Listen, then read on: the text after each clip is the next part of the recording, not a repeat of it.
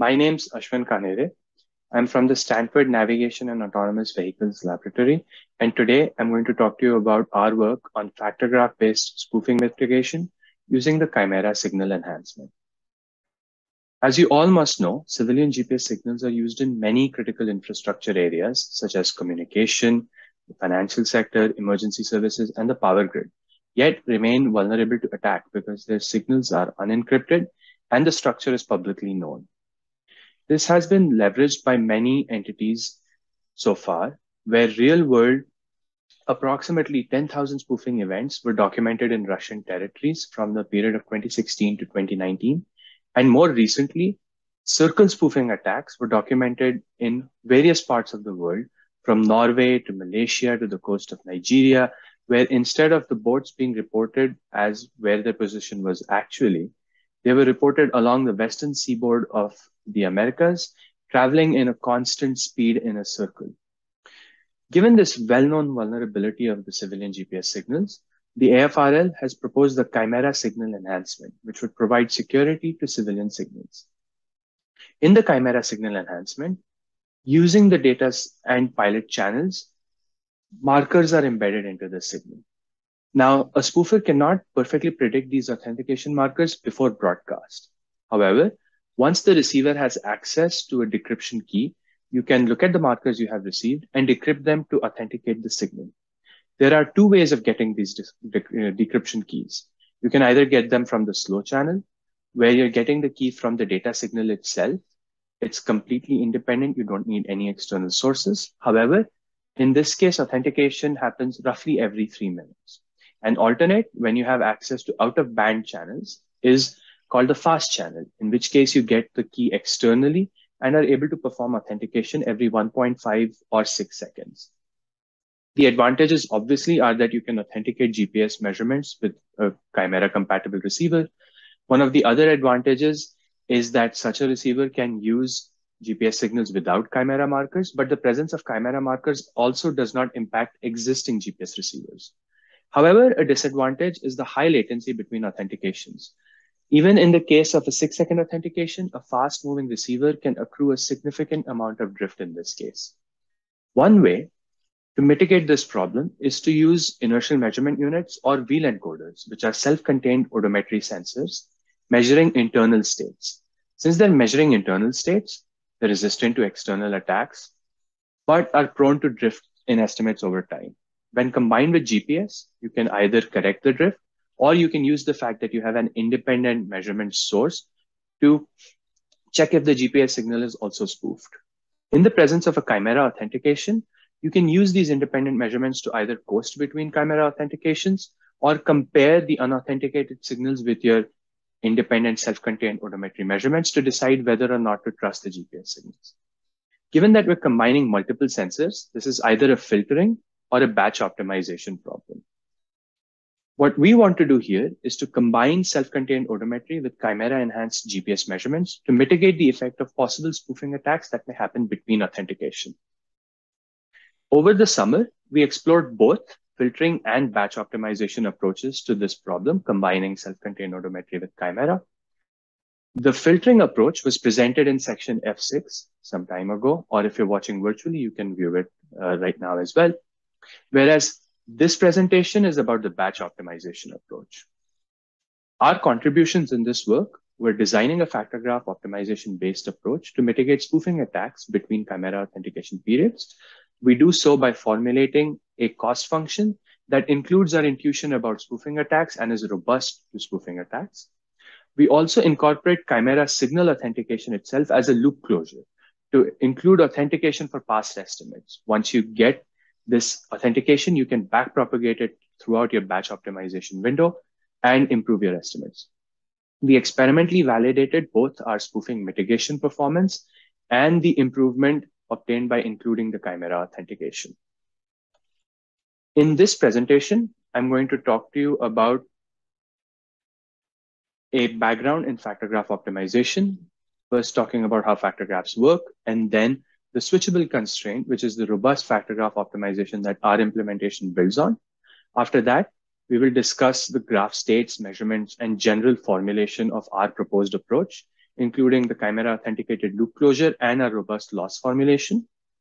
Finally, I will talk to you about the experimental validation we performed for our work and summarize today's talk. Factor graphs perform batch optimization for state estimation. You have a group of nodes, which are usually the states that you want to estimate, that are connected to factors, which are functions of measurements. What you're doing here is you're optimizing over a loss function, which is a function of these states and measurements, to find out which is the optimal set of states that you can go to given this set of measurements. This optimization would look something like this, for example. Given what was previously seen was optimal, let's consider that. This is the initial states that we start with. They're very far away from the optimal, as you can see. As you optimize, you get closer and closer to the optimal before finally reaching very close or close to the optimal itself. This is done by optimizing the loss function, as I said. It's also a batch optimization process, in which case the window that you're doing this over is fixed. In this case, the window is 4. Now, when you get new measurements, in this case at time instance 5, you have to create a new state estimate that corresponds with these new measurements. In that case, you add these new measurements to your window and remove the first states and measurements that you had seen. This is how you maintain a constant window size as you move over. The window continues to move forward as new measurements are received, and old states and measurements are removed from the window, and you can no longer optimize over these. The traditional cost function for factor graph optimization is the least squares loss. You take this loss, which is the function of the states and the measurements, and break it down like so. You essentially add this over all edges. All edges which are connecting to factors contain some information about a measurement. And given you know the model and the state, you have some idea of what the measurement expected there was. So for each edge, you're looking at the difference of the received measurement and the expected measurement, taking the weighted norm and adding them over all the edges. The weighting in this norm is done by the measurement covariance, and this is a Mahalanobis loss where you weigh by the inverse of the measurement covariance. This makes sure that your losses all stay relatively well scaled and depend only on the window size, but not on the actual magnitude of the loss itself. Now, when we convert this method to a robust factor graph with a switchable constraint, the cost function modifies as so. First of all, we add a group of states, which are called the switchable constraints. We have a function of these switchable constraints, in this case, phi of Si, which is multiplied with the difference between the received and the expected measurements.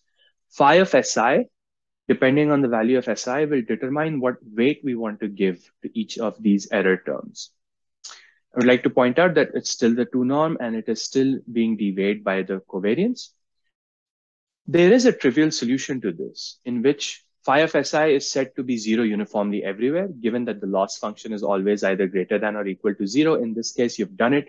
You've achieved the absolute best optimal you ever could. But there's a problem. You simply switched off all measurements. You got Si as 0, and you cannot optimize over the values of X here. To prevent that from happening, we also add a regularization term, which is a function of Si or phi of Si, which is usually selected to increase as the value of phi Si goes down. In this case, we would want whatever value for phi Si, whatever value of Si gives phi Si 0, we would want that value to increase the value of the regularization to prevent this from happening. Now, what does our graph look like when we've added this switching constraint? We still have the loss function, which I described in the previous slide. It depends now on the state nodes, which were the original nodes that we wanted to get when we were optimizing in our batch optimization process. We also have switching nodes, which are determining whether or not to switch on or off these factors. Now, when we perform optimization over the switchable constraint loss, in this case, we are going to get values for both the switching nodes as well as the state nodes. While the state nodes might be of primary concern to us, the switching nodes are a consequence of which measurements to keep and which measurements to not keep. Now, with the switchable constraint, what would our factor graph look like? Remember, in our factor graph, we are trying to mitigate the impact of spoofing between Chimera authentications. In this case, our graph has the states, which are 2D NED, north, east, down positions in the local navigation frame of reference, and the switching values ST for each GPS measurement received at that time T. Our measurements are IMU odometry, wheel encoder odometry, both of which connect consecutive nodes to each other, GPS positions, which connect the switching values to the actual states, and Chimera authentication when available.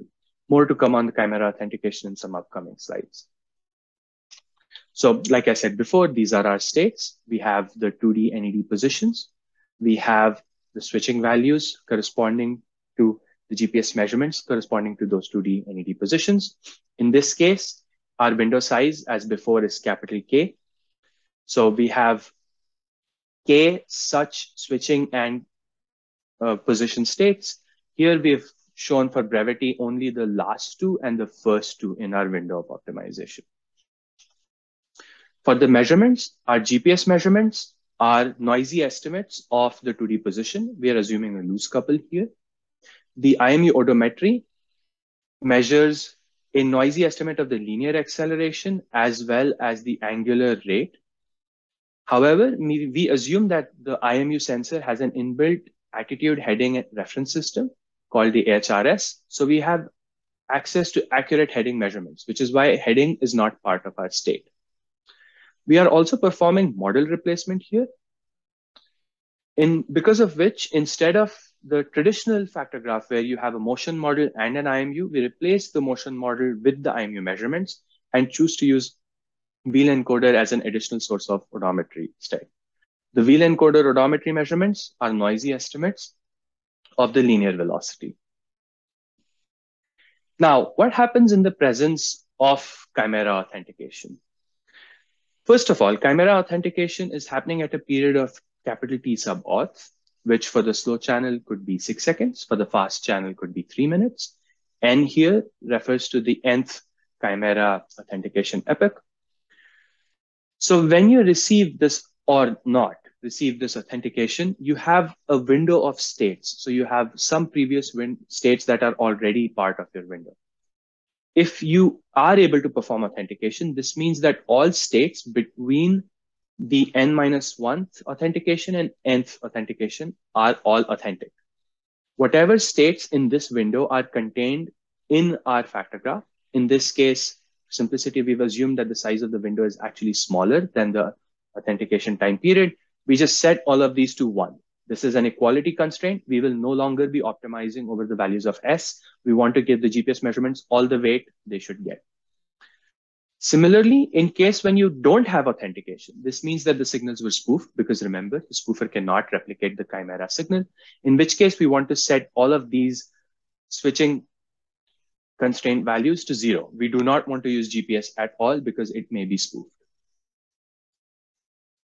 Now, how does this translate into the actual loss function? Well, to understand that, let us first look at the naive factor graph loss function. Remember, we're looking at the difference between the received measurement and the expected measurement weighed by the inverse of the measurement covariance. In this case, we assume that the noises from all three sensors are independent and are also temporally independent. This allows us to break down the complicated large loss function into essentially a sum across time and sensors. So the naive loss formulation is this sum across time for the IMU, for the wheel encoder, and for the GPS. In this case, we are trying to find states which best satisfy all these three loss functions. So we're trying to find values that agree with all three of these the best. Now, when we move to the spoofing robust loss formulation, which builds on the switchable constraint formulation, we weigh the GPS measurements, as we saw in the factor graph previously, with just a linear value SI. SI is between 0 and 1.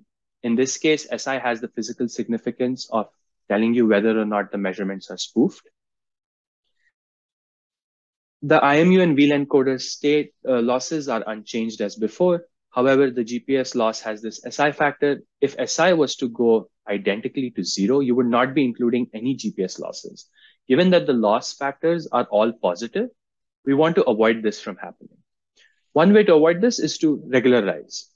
As we saw before, the regularization function there was R of phi SI. In this case, that function is simply 1 minus SI, the 2 norm of weight by 1 over sigma SC. Now, when SIs are all identically 0, this value will boil down to the size of the window, in our case, K over sigma SC. A way of tuning these values is to make sure that in the authentic case, we almost never turn off the GPS signals, which is why we select a value of sigma SC so that the loss value, when we turn off all of these K over sigma SC, is almost always more than that of the GPS loss itself. We are also talking about spoofing here. So we would like to add some spoofing related intuition. With just the first regularization term, there's nothing stopping us from switching from zeros to ones alternatively very quickly. With the addition of the second term, we are constraining the values of SI to be close to the previous values of SI. In this case, switching from 0 to 1 and back to 0 actually incurs a greater loss than switching from 0 to 1 once. This is to hone down on the intuition that once spoofing starts, it is unlikely to end until it is detected or the spoofer is successful. And if spoofing hasn't started yet, it's only going to start once. It'll be very rare that spoofing starts, stops, and then starts again. That's what this switching constraint regularization value captures. Now, in our experimental validation, we had a simulated experiment because, as you know, it is not possible to just broadcast spoof signals. That would be against the law. We looked at the fast channel authentication with a 6-second authentication period over here. In our case, the trajectory length was 12 seconds. The window size was 10. So we were looking at a 1-second window of measurements. The values for sigma sub SC and sigma sub SPF were 0.2 and 0.1. Because we had measurements with different update rates, the GPS had a 10 hertz update rate, the IMU had a 100 hertz update rate, the VLAN encoder had a 50 hertz update rate. We performed pre-integration for the measurements with the fast update rates to add up these small measurements into a single measurement for the slowest rate. So 10 IMU measurements became one combined IMU measurement at a rate of 10 hertz. 5 VLAN encoder measurements became one VLAN encoder measurement combined at a rate of 10 hertz. With this entire setup, the true trajectory that we tested on looked something like this.